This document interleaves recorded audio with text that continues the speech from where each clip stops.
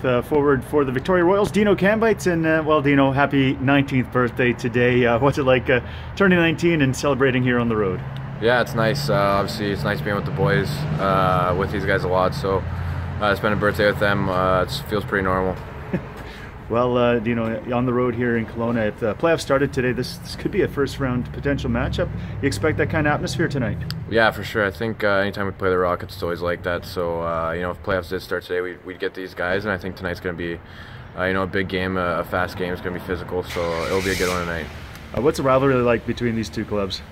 Yeah, I think it goes back a while. I think every time we play each other, it's physical, it's hard. There's not a lot of space out there, so I think tonight's going to be no different. It's going to be hard, it's going to be physical, and it's going to be a fun one. Thanks for this and happy birthday. Yeah, thank you.